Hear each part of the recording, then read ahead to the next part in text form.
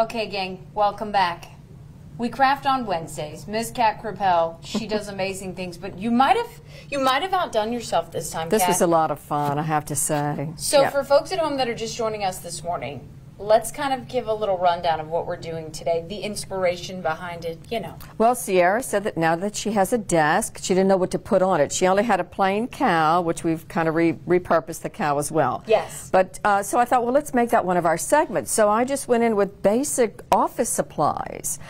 This is a clipboard that I just kind of repurposed and did some little deals with. I saw this first and Yeah. I was like, oh my gosh. Yeah. And it has a lot, and it has a lot of capabilities. You have your sticky notes, you have your calendar, all that stuff on it.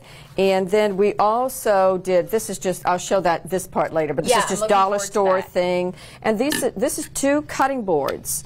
Okay, that I got at Dollar Tree. Oh my gosh. And then these are all Dollar Tree items. So like for $3, I don't know, $4, you can make this. And it can be a lot of coffee stand. It has her initial in it.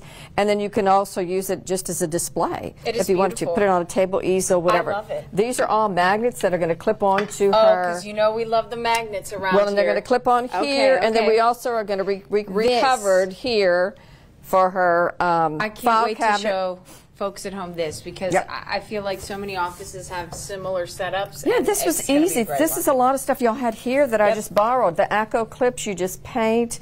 We painted the stapler as well. Oh my gosh, you painted the stapler. Yeah, you got to match. Of course. And then you use a washi tape. I'm really not sure. And then you can continue to decorate. Washi. You can continue to decorate. We're going to use these to clamp these onto the backdrop. So, and that was as simple as just taking fabric and a little bit of Foam ribbon board. and foam board. Yeah, this was so incredibly easy. And of course, our always faithful hot glue gun. So.